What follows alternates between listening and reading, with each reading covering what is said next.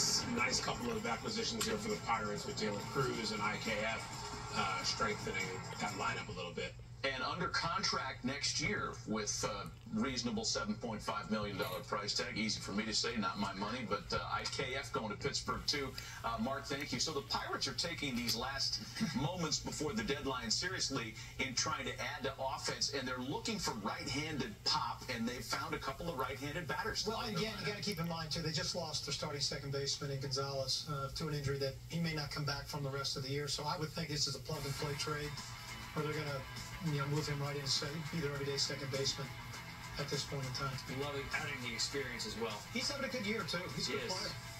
He can also catch an emergency pitch for you. He's got like a high level of baseball awareness too, which I think is always good to have on a young team, learning how to play the game the right way.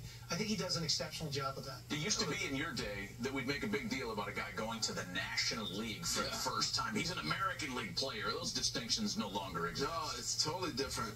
But I look at this. This doesn't change whatever day you're in. The Pirates are making moves. That clubhouse is going, we're in this thing. They took out money for next year. We're in this thing. And I really think that just is something, because this is a club going into this year that all of us thought was going to lose 100 games.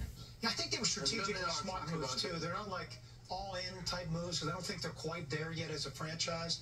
But they're good enough to actually send a message that we do believe in the team. And if you can get Bednar back healthy, well, he's throwing great right now. Get him back. That's almost like adding an all-star at the trade deadline. You know, I want to get back to Tommy's tape because we got interrupted by trade, which is brutal when he's doing a breakdown.